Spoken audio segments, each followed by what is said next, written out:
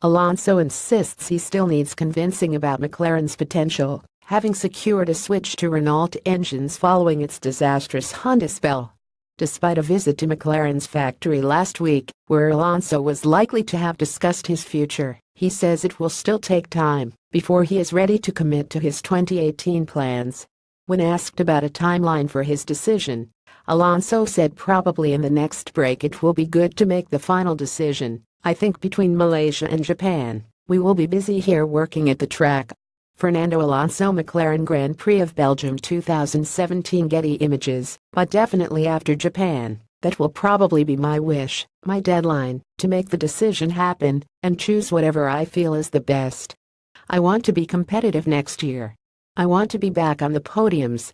I want to be back in victory.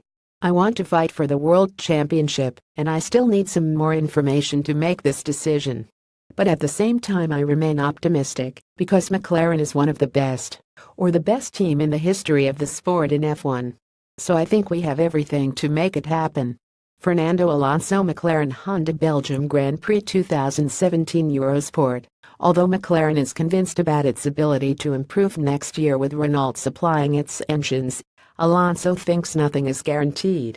But he is aware that McLaren is well placed to make a step forward next season.